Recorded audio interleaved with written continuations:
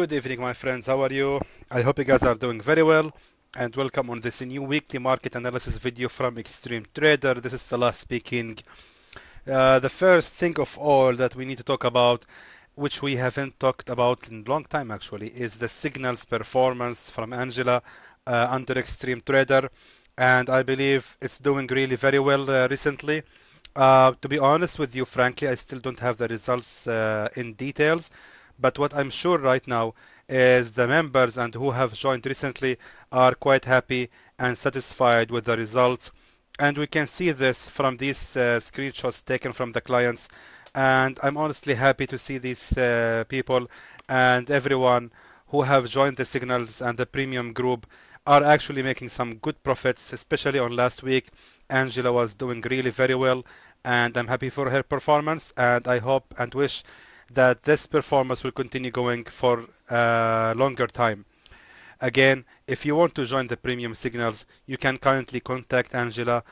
You can find her contact details on Telegram in the descriptions, under this video.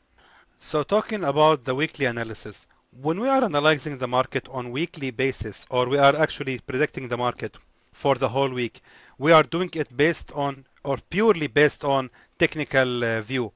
We are just checking the support and resistance, the demand and supply levels, the price action on weekly and daily chart. This is all from technical view. But sometimes what happens, there are some occasions where there are some unexpected news that might actually hit the market and affect the currency in a bad or good way. Let's take for example, this news occurred on Monday, May 13, yet just on the opening of the market. China is raising tariffs on $60 billion of US goods starting June 1st. I believe this actually has affected the news, affected the market, and we can see actually, for example, USD/JPY, because we are talking about US and China. So the reversal here didn't didn't work quite well. It reversed later, and sadly the closing of the week was exactly almost as the opening. So the market has just went down almost 80 pips or 86 pips and again went back. So now we are just back to where we started it. So later I will analyze this pair and let's see how we can do it. Not only that, but I believe there was some news, and I will be honest with you, frankly, I couldn't find anything related, but definitely there is something wrong happened with the pound. I think I have seen in the news there are something about Theresa May and that she's losing her fight for Brexit to exit with a deal. Most likely they want to exit without a deal, and that's why I think Theresa May is facing really hard time. I believe somehow this might have affected the pound very well, or very bad to be honest. The pound is falling for the whole week without stopping, without making any pullbacks. It just go a little bit like 10 pips only, but then falling down. So for the whole week the pound has fallen about 272 pips, and it was really a remarkable movement. This is remarkable because you don't see the same movement happened for the whole weeks. We can see a lot of weeks happened here. Even in the worst days we had some pullbacks. No matter what happened, there was some pullbacks occurring, even no matter how strong the bearish or the bullish momentum was. But this one here, this one is really odd. So we can see how it really affected the pound and damaged it very well. If someone have any information about what could happen to the pound that day, he can enlighten us. I would really appreciate it, because this is not normal movement. And I don't here pretend that I know everything, and I don't take any negotiation that I know everything and I'm the king of forex. Absolutely not. That is all rubbish. I am just a trader, just like any other trader, and if I don't know anything, I tell you right straight on your face that, guys, I really don't know. So yeah, I'm really not sure what happened to the pound, and I would appreciate if someone can enlighten us. So talking about that, let's go now and check what happened for the last week. Almost all of the analysis didn't work quite well as predicted, only except for the USD CHF. USD CHF was really perfect on the spot. I believe I said that USD CHF will be, if I'm not mistaken, let me just see it. Where is it? Yeah, for the USD CHF was really very accurate, right on the spot. I said that the USD CHF will fall to this level, hitting this previous resistance, and then it will rise going more up. And thankfully, USD CHF was right on the spot, exactly on the same level, just barely, just barely, exactly reversed on this level, giving about 65 or 64 pips. But to be honest with you, that was the only pair which moved quite as per the expectations. I think USD CAD kept raging for the whole week, so there is nothing to be predicted or nothing to be nothing to talk about the USD CAD. Euro USD, I was expecting it to actually break from this level, but even if I said that, once we see this price action on Monday, this pin bar here, or not, sorry, this one, not this one, sorry, I believe it was, yeah, this one. Once we see this price action, we should know that the market now is actually not breaking out from this level, and now it is falling down and reversing at this resistance. Maybe I should be more clear on the next analysis video to talk more about price action. What price action, if we see any price action happened, what should we expect? So what I'm trying to do in this video now is telling you that if we see a price action indicating a reversal, let's go for it, or otherwise if we see another price action indicating a breakout or a continuation, let's go for it. So now I will analyze the pairs one by one. As usually, we will start with the Euro USD. So for the Euro USD, let's start by analyzing as much as possible. So now we are on the daily chart. Let's go to the weekly chart. Now on the weekly chart, we can see that we are actually on a strong support level. So most likely what will gonna happen for the next candle which will open, I believe, since we are talking about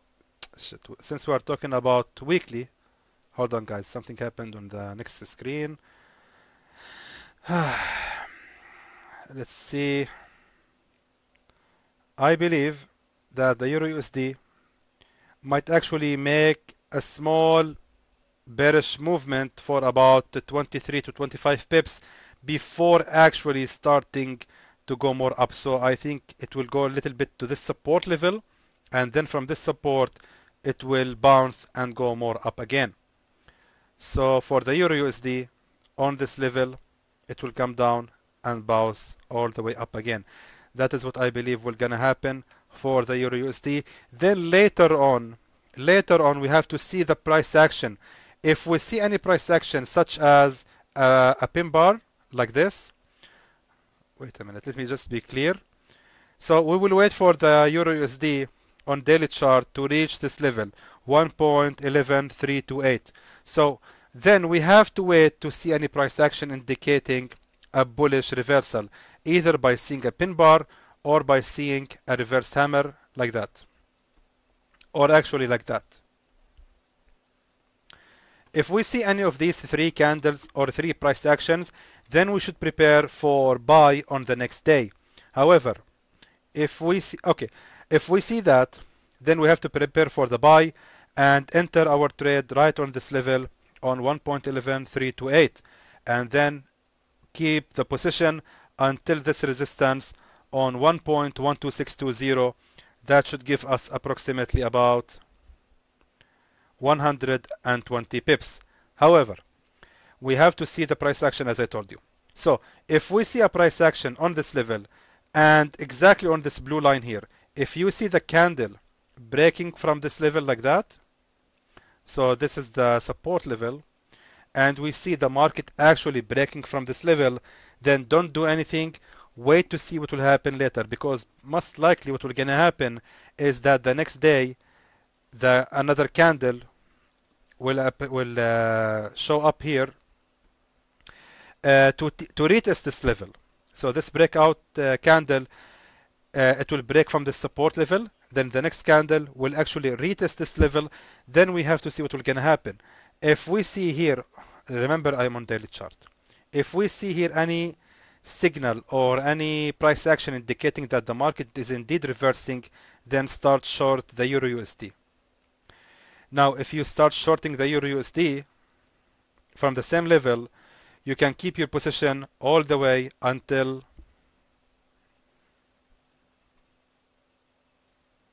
here. So we can expect about 95 pips. If you see it, as I told you guys, don't rush at all. Now Euro USD is on a strong support level. We have to be careful with it. So just be wise when you pick your trade. As I told you, we have to see the price action, because now we are on a very strong support level. We cannot really predict what will gonna happen. But from my point of view, I believe it will bounce and go more up until hit this support. Until hit this resistance.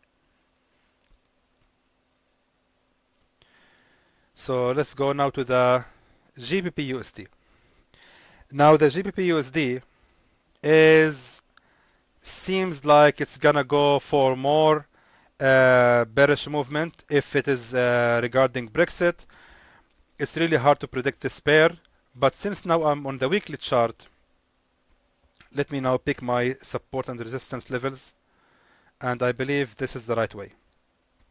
Now allow me to say, why did I pick this level?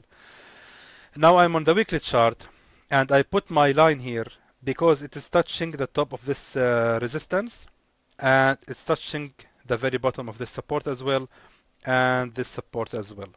So most likely what will gonna happen, that the pound GBP USD will go a little bit more up here and then continue to fall more down until hitting this support.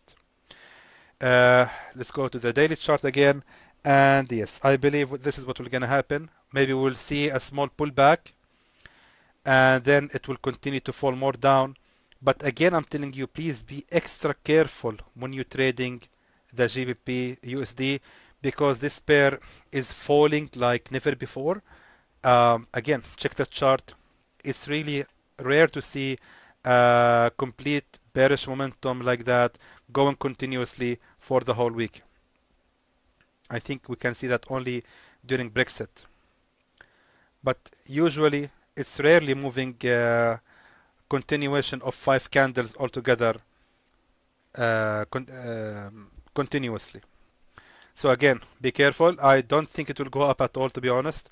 Most likely again, GBP USD will go up to 1.27711. Then from this point it might be good for sell. There is another small chance, there is a little tiny hope that the GBP USD will actually go all the way up to hit this previous support, and then it might continue to go more down. So anyway, in all ways, GBP USD, don't ever don't ever buy GBP USD. It's not recommended at all to buy the pound. Just be prepared for sell. So if you sell at this point, my advice for you is don't rush to sell. Just wait to see some price action on the 4-hour or 1 hour. And again, when we say price action, I mean something like a pin bar like that, or a candle look like that. That indicates that the market now will actually change from being bullish to bearish momentum. And these two candles, one of them, if they occur, they could mean that there will be a reversal at this point. So we have to wait to see this reversal at least on the 4-hour chart before we decide if we should start selling. So the next will be AUD USD. AUD USD is also showing strong bearish momentum. Check on the weekly chart. I don't really think, or yes, we have here we have a chance that actually we have here a strong support it's now approaching the support level.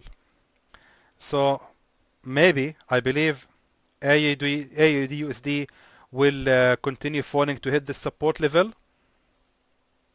AUD/USD will fall down to hit the support level before actually go more up to hit this previous support here. Now I'm on the weekly chart, don't forget that. So going to the daily chart, this might take actually some long time. We have to wait to see what will gonna happen. But again, I believe AUD/USD will go down all the way until 0.68269. Then again, we have to wait for the price action. And once we see it, start buying the AUD/USD. And you have to exit your trade at the nearest support, which is right here on this level. I believe on 0.69375 will be a good idea for start shorting the AUD/USD again. Talking about the USD CAD again, USD CAD has been ranging for quite a long time. It is ranging on this level, and it doesn't show any symptoms or any signs of bearish or bullish reversal. But from my point of view, the USD CAD should actually it will not last for a long time in this tunnel or this channel, sorry. Most likely it will end by actually breaking out and go out on this level, and it will exit this channel and go all the way to hit this previous resistance. Now the question is, when should we really buy the USD CAD? Well, actually there is not really a clear level to buy the USD CAD, to be honest with you. Personally, I will avoid USD CAD for the whole week because it has been ranging for quite a long time, and it's not really a pair that look at this. This is so ugly. That is not a pair that I want to trade at all. I maybe will enter with the buy option if I see the USD CAD actually breaking from this support level and going all the way to this support here. That will be the only case where I will decide to place buy order on 1.32880, and then it should actually continue to go more up 300 pips. So again, USD CAD in general is actually moving up. Again, as I told you, it is getting trapped. There is a pretty good chance that we will see the USD CAD ranging for the next week or maybe next 2 weeks before finally breaking out from this resistance. We have to wait and see what will gonna happen to the USD CAD. So let's move to the USD JPY. Now, as I told you, the USD JPY has opened, or actually closed, sorry, exactly on the same level it opened for the past week. Now we are facing some resistance here, right here. We are facing some resistance, and I believe we see here a lot of rejection. So we need to see some price action. Now actually this price action is very good for a bearish momentum or a bearish reversal. But from technical view, I don't believe that the USD JPY will go down immediately. This is not the nearest support, don't forget that. This is the nearest support here. Sorry, the resistance. This is not the nearest resistance. This is here, the nearest resistance. So there is a good chance that, let me just be accurate. I believe here, yes. We need to see how the USD JPY will move. I believe, or I expect, to be honest, that the USD JPY will continue going more up until hitting this previous resistance here, and then it will continue to go more down until hitting this previous support. So again, USD JPY logically it should be good for buy, but not now. Monday, don't buy anything, don't do anything for the USD JPY until you see some price action here telling you that there is, or actually it's breaking out from this previous resistance. The kind of price action you want to see on this level is a candle. So this is the resistance level. We want to see a candle actually breaking out from this level, and the next candle is going down to retest this level. If you see the next candle coming down to retest this same level here, then place your buy option. Place buy and get ready to exit your trade after about let's say about 80 pips. Then once the candles reach this resistance, I would advise you to start shorting the USD JPY starting from 110.824. And the last one will be the USD CHF. As I told you, USD CHF was good to buy exactly on the same level as I predicted last week. So what we are facing right now is another resistance right on this level, right here. So I believe USD CHF is right now good for sell. Is good for sell on this level because on the left we can see here a resistance and here another resistance.